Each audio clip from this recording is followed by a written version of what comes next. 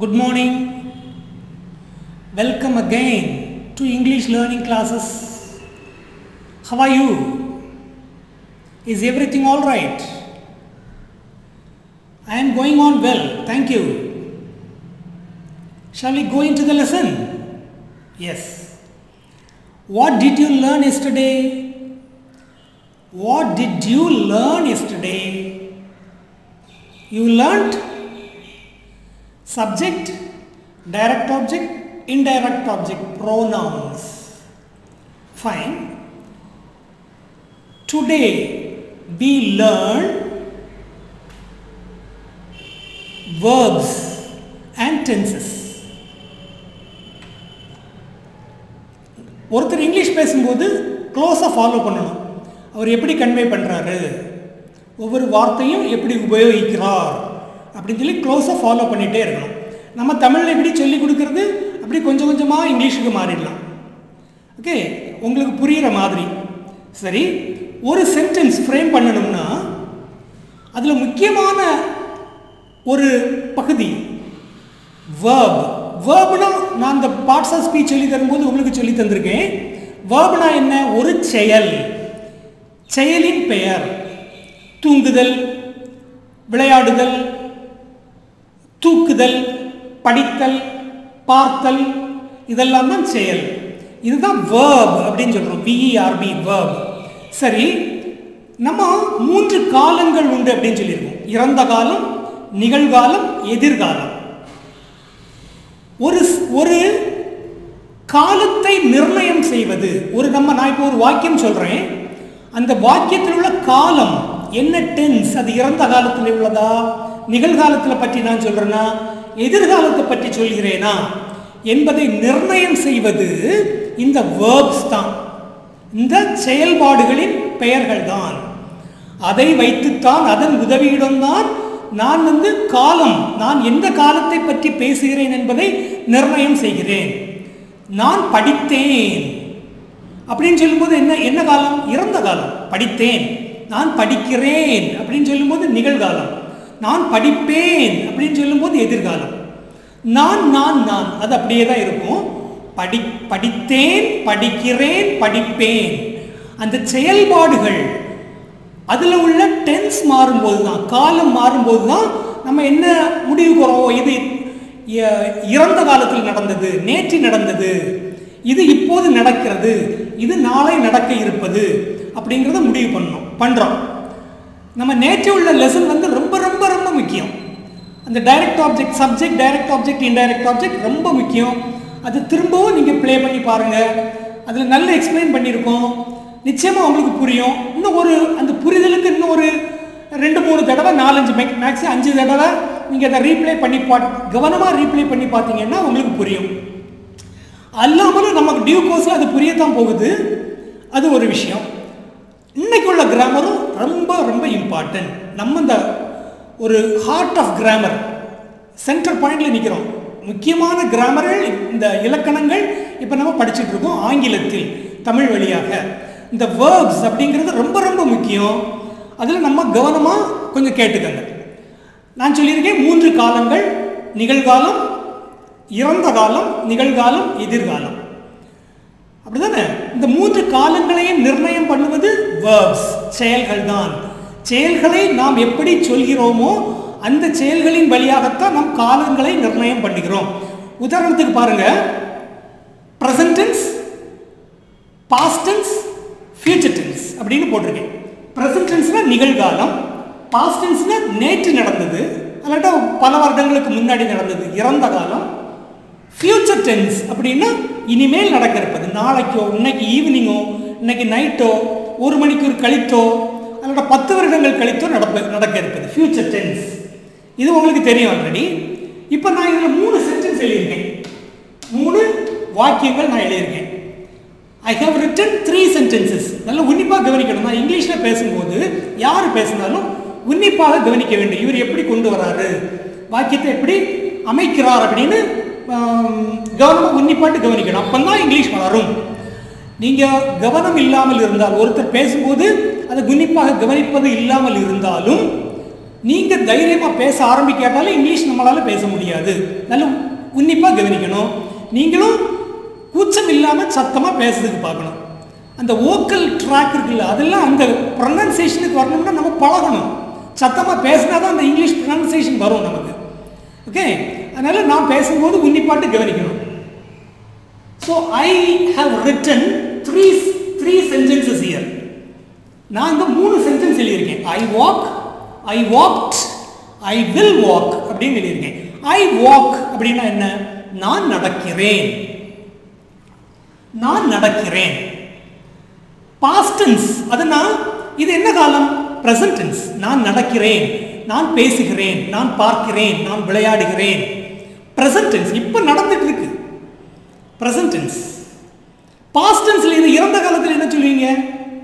நான் நடந்தேன், நேற்று நான் ஸ்டேடியத்தில் நடந்தேன், ரோட்ல நடந்தேன், நான் பிளே கிரவுண்டில் விளையாடினேன் அப்படின்னு சொல்லுவோம். ஃபியூச்சர் டென்ஸ்ல என்ன சொல்லுவீங்க? நான் நடப்பேன், நாளைக்கு ஸ்டேடியத்தில் விளையாடுவேன். சரியா? அது இங்கிலீஷ்ல எப்படின்னு பார்க்கலாம். I talk, I talk. டாக்னா என்னன்னு உங்களுக்கு தெரியும்? என்னது? இல்லை, இது பார்ப்பேன். ஐ வாக், ஐ வாக்னா நான் நடக்கிறேன், இப்போ நடந்துட்டு இருக்கு, நான் நடக்கிறேன். I walk. Just right I walk. You have completed A sentence. ஒரு ஃபுல் சென்டென்ஸ் நம்ம ஃப்ரேம் பண்ணியாச்சு. I walk. Okay, present டென்ஸில் frame பண்ணியாச்சு. இதை நான் நடந்தேன்னு சொல்லணும்னா இந்த வாக்கு மட்டும் பாஸ்ட் டென்ஸில் மாற்றணும். வாக்குக்கு பாஸ்ட் டென்ஸ் என்னது? Add ED. ஈடி போனோடனே நடந்தேன் ஆயிரும். அவ்வளோதான், ஃபினிஷ்ட். ரொம்ப சிம்பிள். நடந்தேன். I will walk. இதுக்கு கூட என்ன சேர்க்கணும்? வில் சேர்த்தா ஃபியூச்சர் டென்ஸ். நான் நடப்பேன். இவ்வளவுதான். 3 காலங்கள் நீங்க படிச்சாச்சு. இதுல நிறைய சப்டிவிஷன்ஸ் உண்டு. இதுல இன்னும் 4, இன்னும் இது போக 3 சப்டிவிஷன்ஸ் மட்டும் 12 டென்சஸ் உண்டு. அது இப்போதைக்கு முக்கியம் இல்லை. இந்த 3 தான் பில்லர் ஆஃப் டென்சஸ், ரொம்ப முக்கியமான tenses. Simple present tense, simple past tense, simple future tense. சரி, இந்த 3 உங்களுக்கு புரிஞ்சது இல்ல? இப்போ நான் இன்னைக்கு ரொம்ப சொல்லித்தர போறது இல்லை, முக்கியமான விஷயங்கள் சொல்லித்தரேன். ஐ டாக் அப்படின்னா என்ன மீனிங்?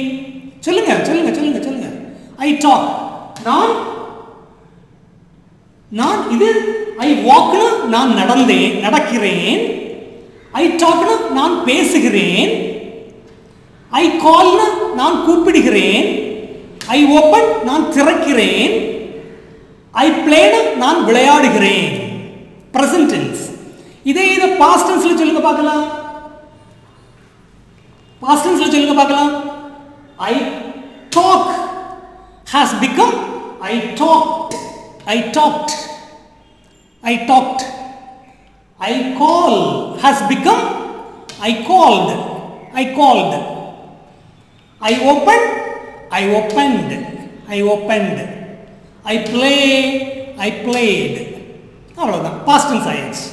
ஃபியூச்சர் டென்ஸ்ல பாருங்க. I will talk. I talk, இங்க I talk, இங்க I talked, இங்க I will talk, நான் பேசுவேன். ஃபியூச்சர் டென்ஸ் ஆயிடுச்சு. I will call, நான் கூப்பிடுவேன். I will open, நான் திறப்பேன். என்னைக்கு? நாளைக்கு. I will play, நான் விளையாடுவேன். ஃபியூச்சர் டென்ஸ் ஆயாச்சு. இவ்வளவுதான். அப்போ ஒரு verb பாஸ்ட் டென்ஸா மாத்தணும்னா நீங்க என்ன பண்ணீங்க? add ed. இதுதான் ரூல். ரெகுலர் verbs, ரூலை ஃபாலோ பண்ணக்கூடிய verbs கடைபிடிக்கிற முறை என்ன? ed ஆட் பண்ணுனா அந்த verb வந்து பாஸ்ட் டென்ஸுக்கு போயிடும். அந்த verb-க்கு கூட will பிளஸ் verb வந்ததுன்னா ஃபியூச்சர் டென்ஸ் ஆயிடும். இதுதான் ரூல். இப்போ இதுதான் ரூல். நிறைய verbs, most of the verbs, majority of the verbs இதைத்தான் ஃபாலோ பண்ணுது. இப்படி தான் நம்ம மாத்துறோம். ed சேர்த்தா பாஸ்ட் டென்ஸ் ஆயிடும். இதுதான் ரூல். இந்த ரூலை ஃபாலோ பண்ணாத சில verbs இருக்கு. அந்த verbs கொஞ்சம் இன்னைக்கு பார்க்கலாம். eat சாப்பிடுதல். I eat நான் சாப்பிடுகிறேன். நேற்று நான் சாப்பிட்டேன். அது எப்படி சொல்வீங்க? ed ஆட் பண்ணணும். இந்த ரூல் படி ed ஆட் பண்ணணும். eated தப்பு. அதான் சொன்னேன், இந்த சில verbs இந்த ரூலை ஃபாலோ பண்ணாது. எல்லா லாங்குவேஜ்லயும் எக்ஸெப்ஷன்ஸ் வரும், இதுலயும் சில எக்ஸெப்ஷன், இங்கிலீஷ்லயும் எக்ஸெப்ஷன்ஸ் இருக்கு. eat என்னது? eated கிடையாது, அது ate மாறிடும். eat நான் சாப்பிடுகிறேன், I ate நான் சாப்பிட்டேன். ஆனா future tense மாறாது, I will eat தான் வரும். future tenseல எல்லாமே அதே மாதிரி தான் வரும், எந்த மாற்றமும் கிடையாது. future tense ரொம்ப easy. I eat, I will eat. I sit, I will sit. I see, I will see. Okay, எல்லாமே எதுவுமே மாறாது. பாருங்க, I eat இருக்கு, I will eat. I sit, I will sit. I see, I will see. Will see, will see, will go, will come, will sing, will speak, will begin. எல்லாம் எதுவுமே மாறாது. Past டென்ஸ்ல தான் நீங்க மெமரைஸ் பண்ணணும். eat என்னவாக மாறிவிடும் past டென்ஸ்ல? it changes into, நாம் இங்கிலீஷ்ல பேசும்போது கவனமா கேட்கணும். யார் இங்கிலீஷ்ல பேசினாலும் கவனமா கேட்கணும், இவர் எப்படி பேசுறாரு அப்படின்னு. eat changes into ate. sit நான் உட்கார்கிறேன், past tenseல it becomes I sat. நான் உட்கார்ந்தேன். நான் பெஞ்சில் உட்கார்கிறேன், பெஞ்சின் மேல். நான் பெஞ்சின் மேல் உட்கார்ந்தேன், I sat. I see நான் பார்க்கிறேன், நான் பார்த்தேன். எப்படி ஆயிடும்? I saw அப்படின்னு ஆயிடும். நான் பார்த்தேன். seed வராது, sitted வராது, ஈடில சேர்த்துருக்கும், அதே மாதிரி இங்க வராது. see saw ஆயிடும். go goed ஆயிருமா? ஈடி சேர்த்தா போதுமா? முடியாது. went ஆயிடும். I goனா நான் போகிறேன், I wentனா நான் போனேன். come commed no. came. sing singed no. sang. பாடுகிறேன், பாடினேன். speak speaked no. spoke. begin began. இதுக்கெல்லாம் மீனிங் தெரியும் நினைக்கிறேன், அப்படிதானே? உட்காருதல், நான் பார்க்கிறேன், நான் போகிறேன், நான் வருகிறேன், நான் பாடுகிறேன், நான் பேசுகிறேன், நான் ஆரம்பிக்கிறேன், பிகின் பண்றேன், ஆரம்பிக்கிறேன். இவ்வளவுதான். இதுதான் 3 டென்சஸ், முக்கியமான கிராமர். கொஞ்சம் சிம்பிளாக இருக்கும்னு நினைக்கிறேன். உங்களுக்கு இந்த எக்ஸ்பிளனேஷன் கொஞ்சம் சிம்பிளாக இருக்கும்னு நினைக்கிறேன். புரிந்து கொள்ள முயற்சி பண்ணுங்கள். இவ்வளோதான். இதில் வேற சொல்லுங்க ஒன்றும் இல்லை. இப்போ ஒரு ரீகேப் என்னன்னா, ரீகேப் நம்ம பார்த்தது திரும்ப ஒரே இருக்க பார்த்துருவோம். ஒரு டென்ஸை, ஒரு வேர்பை பாஸ்ட் டென்ஸாக மாற்றணும்னா, ப்ரெசன்ட் டென்ஸ்லேருந்து பாஸ்ட் டென்ஸாக மாற்றணும்னா ஈடி சேர்க்கணும். இதுதான் majority of the verbs follow பண்ணுது. சில வேர்ப்ஸ் இதை ஃபாலோ பண்ணல. இதில் ஈடி சேர்த்தா தப்பு, கிராமட்டிக்கல் எரர். இதில் ஈடி சேர்த்தா, இதே மாதிரி நான் இதில் ஈடி சேர்ப்பேன் அப்படின்னா அது தப்பு. இது ஸ்பெல்லிங்கே மாறிடும், ஏட் ஆயிடும். நான் சாப்பிடுகிறேன், நான் சாப்பிட்டேன். நான் உட்கார்கிறேன், உட்கார்ந்தேன். நான் பார்க்கிறேன், பார்த்தேன். நான் போகிறேன், போனேன். ஓகே, போனேன். நான் வருகிறேன், வந்தேன், கேம். இந்த இதை கொஞ்சம் நீங்கள் மெமரைஸ் பண்ணணும். இது உங்களுக்கு பேசிக் கிராமர் தான் தெரிஞ்சிருக்கும்னு நினைக்கிறேன். இதே நீங்கள் புரிஞ்சுக்கிறதுக்கு ட்ரை பண்ணுங்க. சரி, இப்போ நமக்கு வேர்ப்னா செயல் அப்படின்னு சொன்னோம், அப்படிதானே? நான் பார்க்கிறேன், அப்படிதானே? நான் பார்க்கிறேன். அந்த பார்த்தல், எழுதுதல், உட்காருதல், விளையாடுதல், உறங்குதல் அப்படின்னா என்ன? அதுதான் இன்ஃபினிட்டிவ் ஃபார்ம். இது ரொம்ப முக்கியம் இல்லை, இருந்தாலும் நீங்கள் தெரிஞ்சுக்கணும் இதெல்லாம். அதுக்கு பேர் தான் infinitive form. Infinitive form of நான் நடக்கிறேன், நடக்கிறேன். நடத்தல் அப்படின்னா என்ன? To walk. Very simple. சாப்பிடுகிறேன், சாப்பிடுதல். அதுதான் அந்த செயல்பாடுனுடைய கரெக்டான வார்த்தை. எழுதுகிறேன், எழுதுதல். அந்த எழுதுதல்னா என்ன? To right. டு சேர்த்தா போதும். Okay, to walk. நடத்தல்.